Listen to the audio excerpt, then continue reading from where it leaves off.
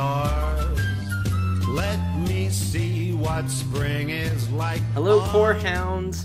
John here from Core, and today is the day. It's a big day. It's a day I've been waiting for, to be completely honest with you. Today, we're taking a look at Artanis.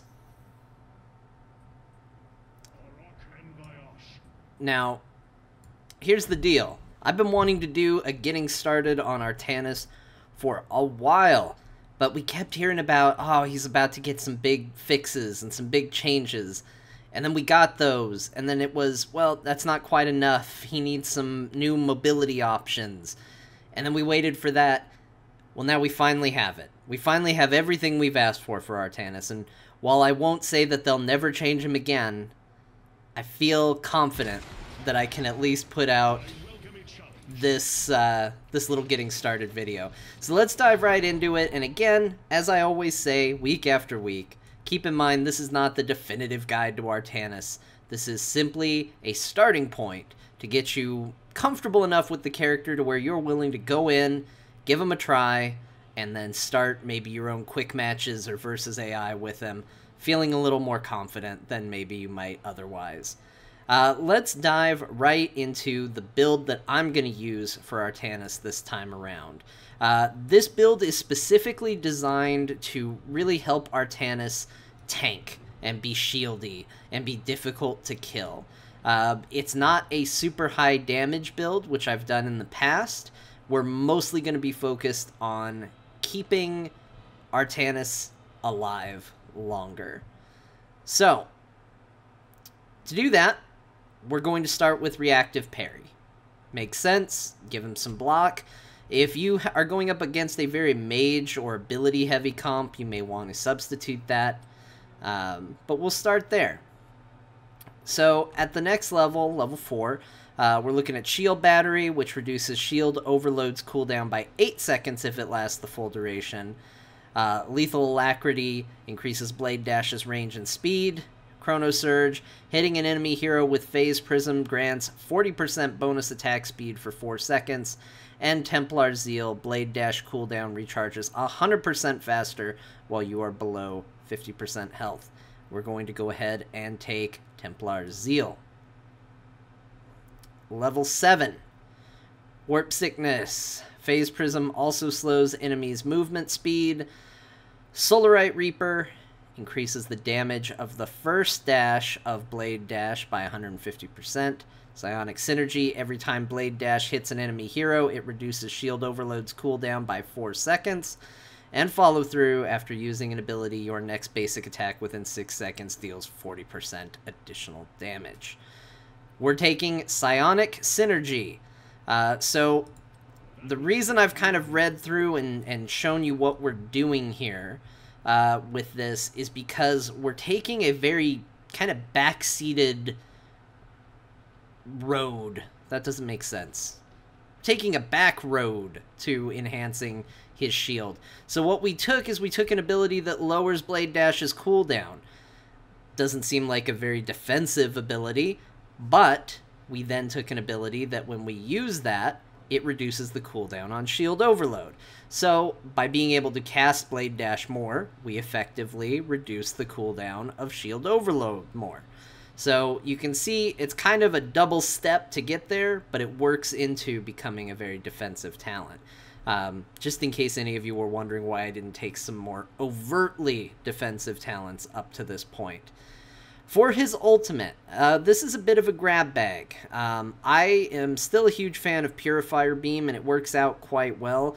In a world full of Tracers and Rainers and Valas and things that like to get in and hit you, Suppression Pulse can be very, very effective as well.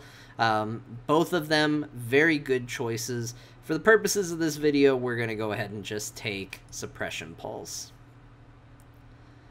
Alright. Now we're getting into it. So, level 13. I have actually always been, secretly, a big fan of Burning Rage. Used to take it a lot, might still even consider it for a attack-focused build, but we're not taking it here. Graviton Vortex. Phase Prism pulls, damages additional enemy hero along with the first. Triple Strike. We know what this is. This used to be the go-to pick until they added that additional cooldown added by 1 second. And the other one, when Shield Overload activates, you take 50% less damage from abilities for 4 seconds. So, here's where we get into a little bit of a conundrum. We're going to be focusing primarily on these top 2 talents. So, let's look at what the actual tooltip for Shield Overload says. If you take damage while below 50% health, you gain a 985 point shield for 5 seconds. Your basic attacks lower the cooldown of Shield Overload by 4 seconds. Now, when you use Twin Blades, your next basic attack immediately causes you to charge a short distance and strike the enemy 2 times, which means these count as basic attacks, which means this technically lowers the Shield Overload cooldown. However, this Phase Bulwark is also a pretty significant buff to your defenses. So, we're going to take Triple Strike in this video, but keep in mind if you are against a very ability-heavy team, and maybe even in general, strongly consider Phase Bulwark. It's very, very good. And there is nothing wrong with taking it, because, hey, if you're taking 50% less damage, you're going to significantly reduce the effectiveness of a lot of heavy-hitting characters. I'm taking Triple Strike in this video, but honestly, again, it's kind of a toss-up between the two, and that nerf to Triple Strike really hurts to some degree. Level 16, where we used to always pick Zealot Charge. This one is now a much more fun talent to play in, and you can certainly pick a bunch of different things depending on what you're going to do, but we are going to take Shield Surge. Again, we are focusing much higher on buffing his shields and his ability to stay in and take a beating, and Shield Surge is going to just grant an insane amount of shielding for Artanis. And then finally, for this, we're not going to upgrade our ultimate or Nexus Blades.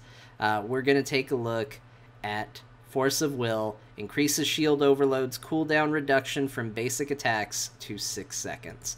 This is going to give him even more shields for days. So let's go ahead and toggle minions, and we'll go ahead and take a look at how he plays now that we've got the build all put together. So the first thing that you're going to notice is we now have a 50% bake-in on our Zealot Charge. What that means is it used to be you would have to pick a talent in order to close in. Now, when we hit W, you can see the little dots surrounding him. If an enemy is within that range and I right-click him, he will dash to them and hit them 3 times. So it's pretty effective if they're trying to escape. You just get within range, and you'll see Artanis zip in, start smacking them down. Now we're starting to see the shielding. You can see Artanis is below 50% health. That means he's starting to get these shields popped. He's starting to do more damage. It's keeping the cooldown down.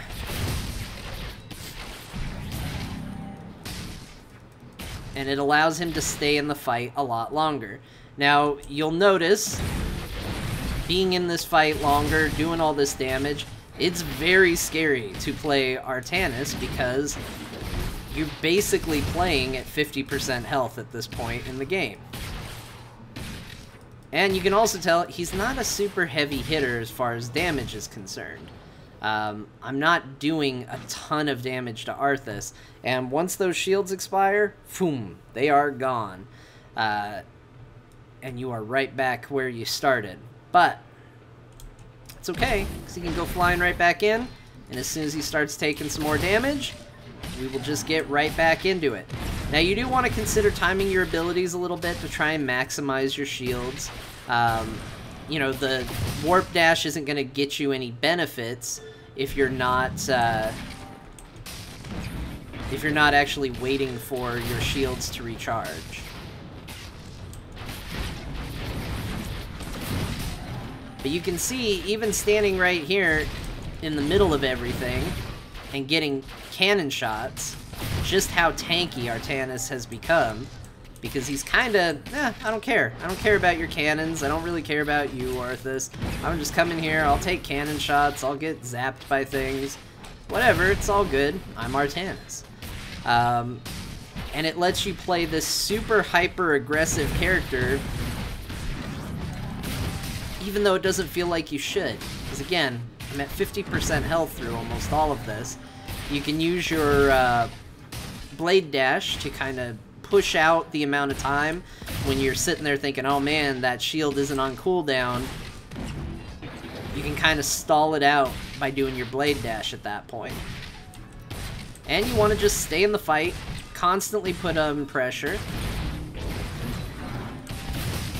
constantly do damage. If you want to throw down your ult in the middle of it,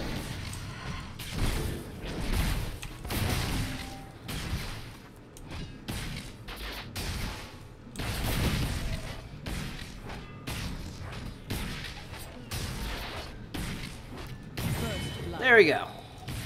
It's like chopping down a tree with a piece of wood in Minecraft. It takes so long. But again, we're not playing Artanis because, oh, we want the most high damage character in the world. We certainly can spec him into being more damagey, but that's not the point. And so look, here's what I'm doing. I'm trying to stay in longer than I should, and actually it's probably gonna get me killed.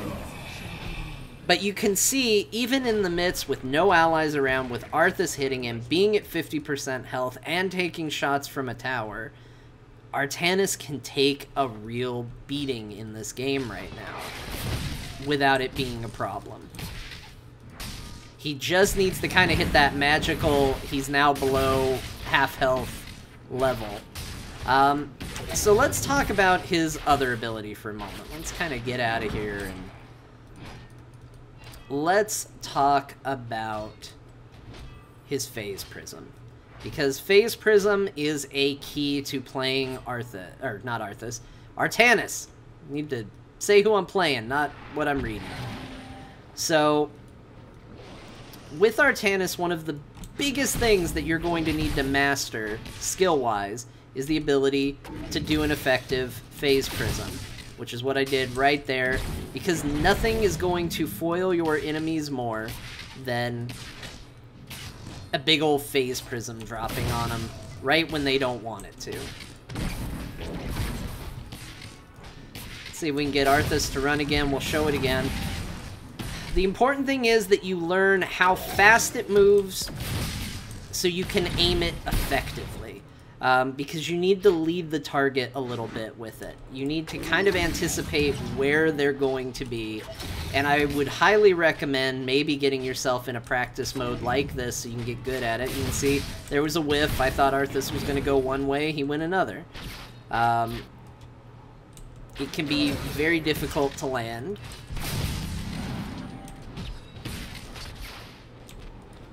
And as fun as it would be to do a swap through walls, he also can't do that. But you can see right there, this is going to be a takedown on Arthas, and it was caused by using an effective Phase Prism, by shooting that out and swapping places with Arthas right within the cannon fire of the gates. It allows Artanis to do some significant damage to Arthas unintentionally, you know, make the turrets do it for him. You can see it has a very, very limited range, but it does only work on heroes, so you can feel okay shooting it through minions like this. You don't have to worry, oh man, it's going to hit minions, I need to aim around it, stuff like that. And you just really want to use it to ruin your enemy's day. Put them in the middle of your team, put them in a position they're not going to want to be in. When they're trying to get away, you can do a big swap with them. And you can also use it to assist your attack. So let's pretend for a moment that Arthas has a bunch of allies behind him helping. Well, we can swap. I can move forward, my backline can deal with Arthas, and I can stomp forward and start keeping other people out over here. That, of course, assumes that my backline is able to deal with Arthas. Defensively, if Arthas is attacking something I don't want, we can swap him back and get away. So it is the most important skill that an Artanis player can really master. As you can see, his ultimates have global range, so this actually applies to both this one, Suppression Pulse, and his Spear of a Dune laser. We can fire it from anywhere. So let's say you decided, well, I need to hearth back. You're going to leave. But you know your team is still going to have to be fighting and dealing with Arthas. You're back here. They're about to have a big team fight. You can assist them by having that go off from across the map before you even get out there. So make sure you use those effectively.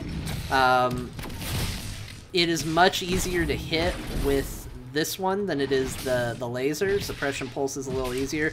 You can see it doesn't have much of a cooldown. There's not a ton of time to get out of it. There's a little bit. But it is super effective against high damaging melee characters. And right now, with the popularity of characters like Tracer and Illidan, Vala, Raynor, all of them, it's going to do you a lot of good to have that ability, you know, to be familiar with that ability and have blinds available, because blinds are what really does work on those characters. So that's really it for Artanis. The big thing that you want to focus on with Artanis is just dealing as much damage to your enemies as possible, keeping your shields up, controlling the battlefield, and understand that there's really no escape. If Artanis gets in here and he's hitting a building and he gets into trouble, there's really no getting away for him. He's kind of in the fight. And that's one thing that your allies and you are going to have to understand when you play with Artanis, is that there's really no easy way for him to get out. When he wants to leave a fight, he has to kind of slow march his way out of a fight. But that's okay, because he's a shield master, and he's awesome. So I hope this gets you just the bare bones basics with Artanis, so you'll give him a try. He's super tanky, he's super skilled, and I hope you give him a go. Until next time, this has been John from Core for Ire.